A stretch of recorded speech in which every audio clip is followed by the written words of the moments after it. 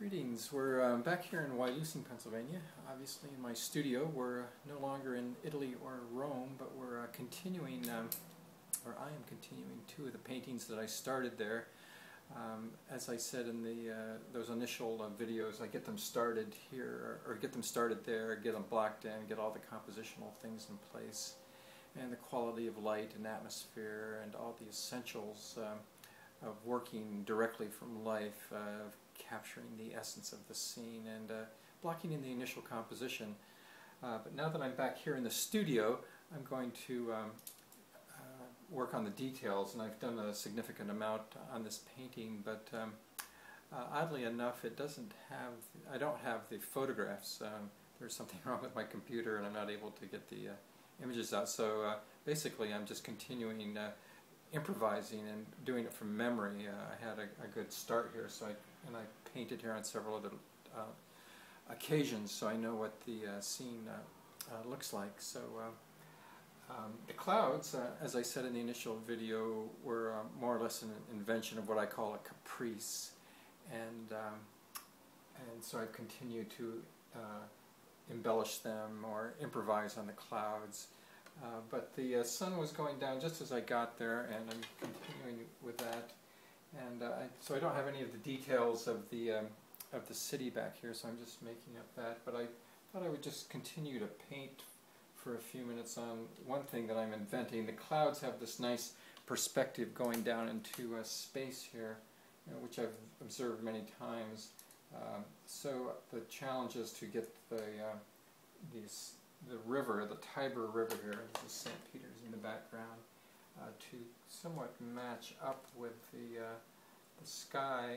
The thing about water is that it usually has ripples in it, so especially in this case where it was moving fast, so it doesn't have to be like a mirror in this instance, but I did want to get it a little bit darker, so I'm just using kind of a neutral gray here on this ancient river, the Tiber, or the Tevere, as it's called there. It sounds like a verb, Tevere. I thought it was the infinitive of some kind of verb.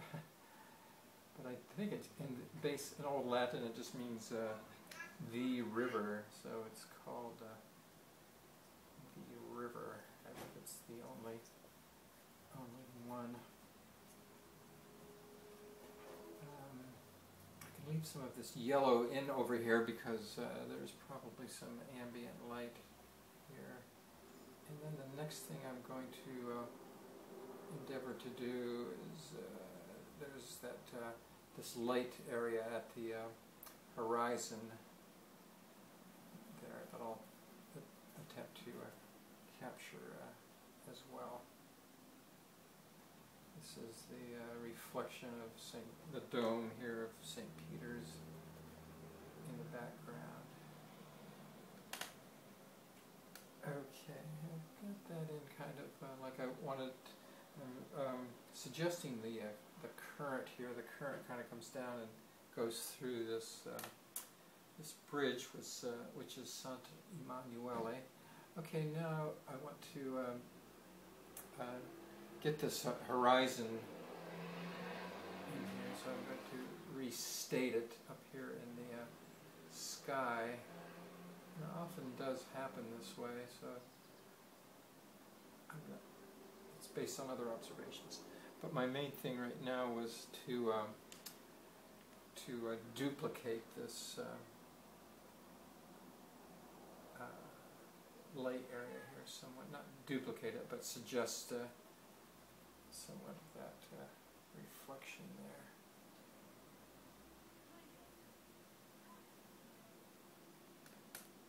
That's what I wanted to do. This white that I'm using, I'm toning it down with other colors, but it's a fast drying white, and that's really an important consideration for painting, whether you want your paint to be a fast drying or slow drying. There's advantages to each. One is that with the fast drying you can build up paint paint quicker. The advantage with the slow one is you can go back in and soften edges. And as I say, the soft or the slow drying is more like the method of Leonardo, where there's no visible brush strokes. Like if you think of the Mona Lisa, there's no brush strokes, but this one is more to the Impressionist or like Rembrandt. Okay, that's basically all I wanted to do. I'm going to switch over here though to this. This is one of those serendipitous effects over here with the light catching.